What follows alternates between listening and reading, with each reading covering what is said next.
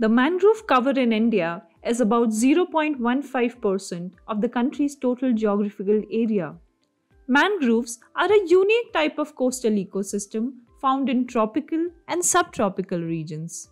They are dense forests of salt-tolerant trees and shrubs that thrive in intertidal zones, where the land meets the sea.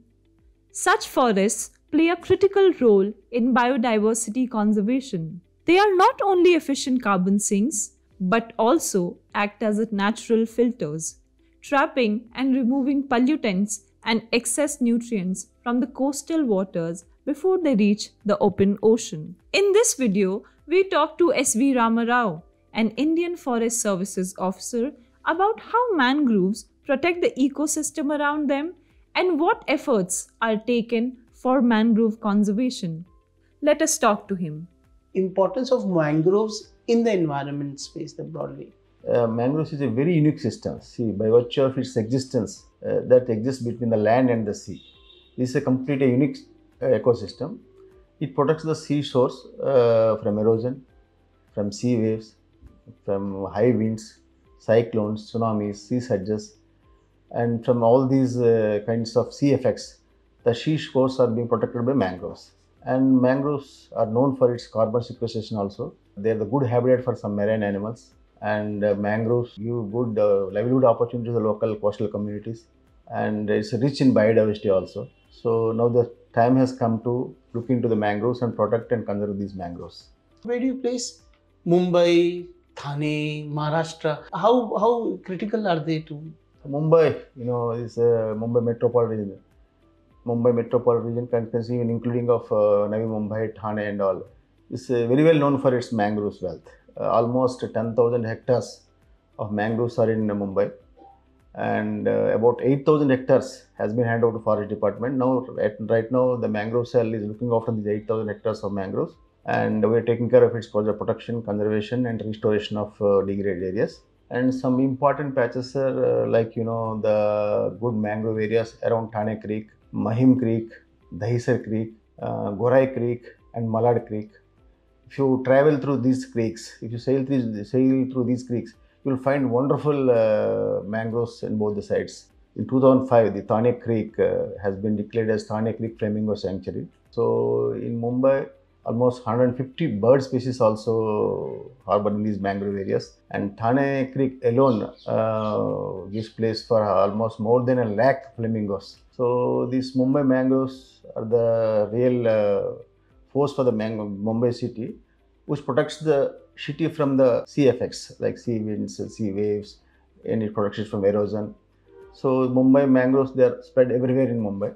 So it's a gift to Mumbai city to increase awareness among the Mumbaikars, where we have a good coastal and marine biodiversity center at Airoli. And we have already started building one mangrove park in Gorai, and it's all in completion.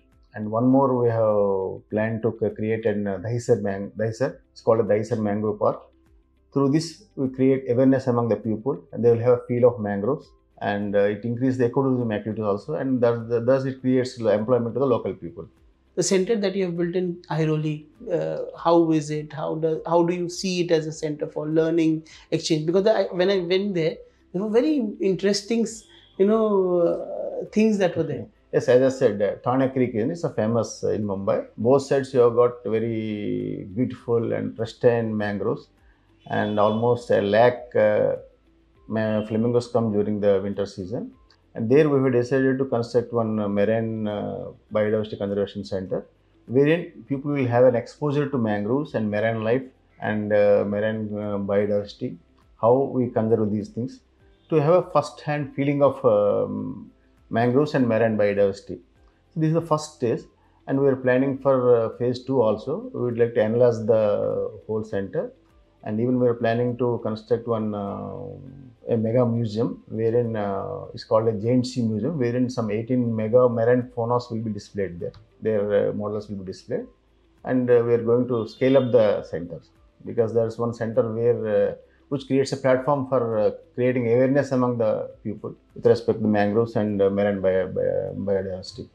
In all this, what is the role of the Mangrove Foundation. If you can speak about the the whole role, the history, and Mangrove Foundation. Yes, this mangrove cell, headed by an additional principal chief conservator of forest, was created in 2012 by Government of Maharashtra to give priority to mangroves and its conservation.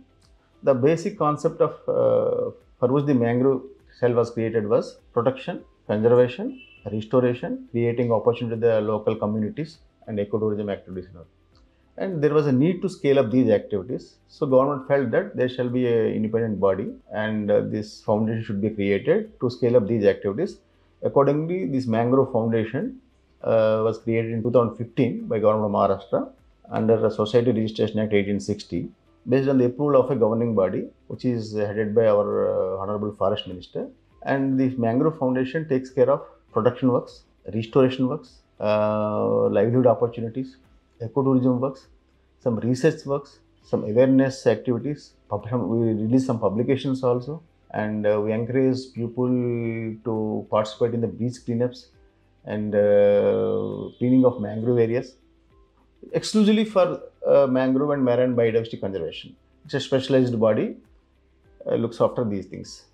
So only to scale up the works that are being carried by Mangrove Cell, this foundation has been created by Government of Maharashtra. It's working well now. And while doing so, this subject, it is something special subject. It's not, it's not a routine forestry subject. It needs some experts from marine science, wildlife, and mangroves. So we have recruited some 36 experts through Mangrove Foundation, and we take their services for the conservation of mangroves and marine biodiversity. Mangroves, while they were always there, they were very restricted for you. You could never connect that thing. Yes. Like unlike national parks or places that you go and visit, mangroves are not a place that an ordinary citizen would connect. But I'm seeing the transition that this cell is kind of working. If you can throw light on that. You are absolutely right. That is the reason we plan to develop these centers like Yeroli.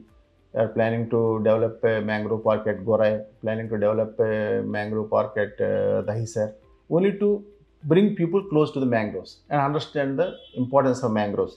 In fact, if you go sail through these creeks, you feel that these mangroves look much beautiful than any other ecosystem in the world. And they're really beautiful. Only thing, so far we are very far from them. Now it is the time that we should go close to them and understand them and conserve them. Interesting, sir. There's also an important aspect that you're focusing on is research and study of these. And there are a lot of studies being, I came across one study which said that, the value of these mangroves in terms of natural calamities like tornado or, anything of these cyclones. There is a study which I think so has been done by the mangroves. No, those details I don't have, but they see the importance of mangroves, the value of mangroves, it cannot be counted in some monetary terms. It's invaluable. But we have a special research wing headed by one PhD scholar, and he looks after these research projects. So far, we have approved 52 research projects. Out of the 23 have been completed. They have produced their research findings, and yet another 29 are ongoing. So we encourage research in this area because this area, as we are all aware, is something new to the department. So we want to encourage more and more researchers in this aspect and get more and more findings of mangroves and this marine biodiversity, which will be useful in our management practices. And sir, how do you see the role of mangroves in the future, say with climate change, sea level rise? The importance of mangroves especially for coastal. Yes, they are the buffers. In fact, the whole cities will be protected by these mangroves only. Just imagine no mangroves, no buffer for the cities. In future, change in climate, you will definitely have more sea waves, more sea winds, sea surges, more cyclones, more dominant surges, tsunamis, and more erosive forces from the seaside. All those things will be protected by this buffer only, these mangroves only. It's a God-given gift to the cities. We should protect them. Without mangroves, you can't think of a seashore. Wonderful. These mangroves only can protect the seashores. That is the future of the cities adjoining the coastal, adjoining the seas are with the mangroves only. They are dependent on mangroves. Just mangroves. And also the fact that much of your research that you're making is also you're making it publicly available for. Yes. We have our own Twitter, we have our own Facebook account, we have a WhatsApp account, we have a full-fledged structure is there. We have one section deals with research Another section deals with restoration and plantation activities. Another structure deals with ecotourism. Another wing deals with livelihood activities. Like that, we have separate wings headed by some experts in that field, and they take care of the whole activities. We have these staff recruited down below to the district levels also.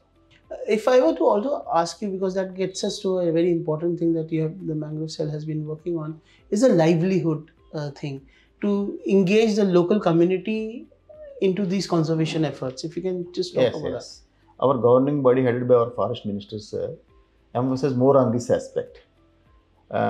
We give more importance to livelihood activities also. Unless we solicit the participation of the local communities, we cannot get good results of these conservation practices. Without people's participation, things won't go in a better manner. So, to involve the local fishermen communities or the coastal communities who are living adjoining these mangrove areas, we try to constitute committees. Almost 146 mangrove conservation management committees. They are on par with our regular joint forest management committees. We formed these 146 committees along the 7 districts of western coast, like Palghar, Raigad, Sindhudurg, Ratnagiri, and some parts in Mumbai. So we formed some 146 committees. Out of that, some 267 self-help groups were selected.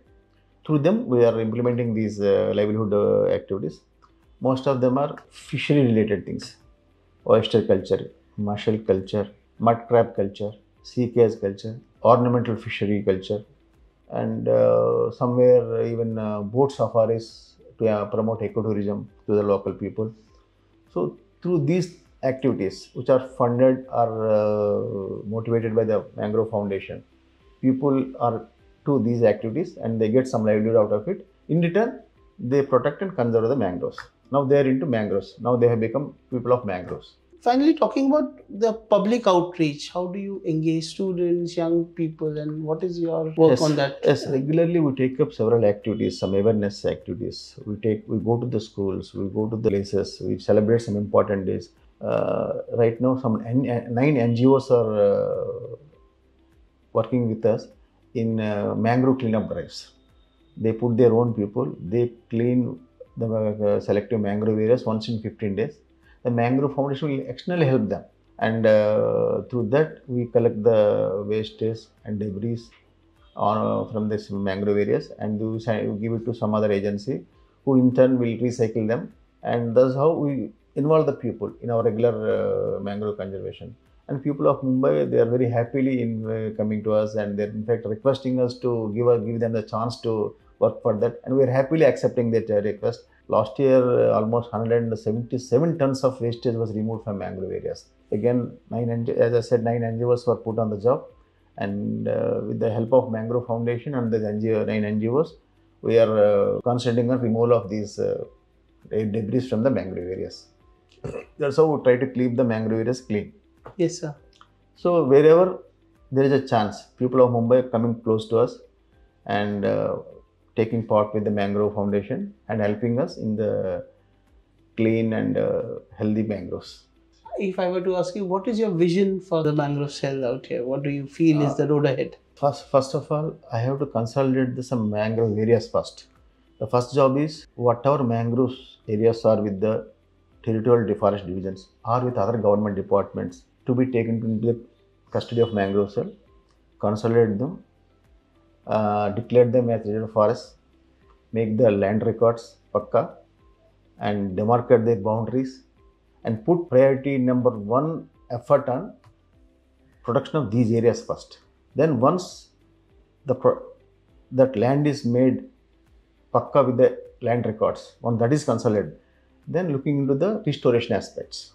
Third is involving the people in maintaining the clean and healthy mangroves, and giving the local communities enough livelihood opportunities, and making platforms for the people to have a chance to go through the mangroves and see them and appreciate them through our ecotourism centers, which we are creating now, and making good efforts to have more and more research to get good findings to put them in our management practices, so that we'll have a healthy and clean mangroves.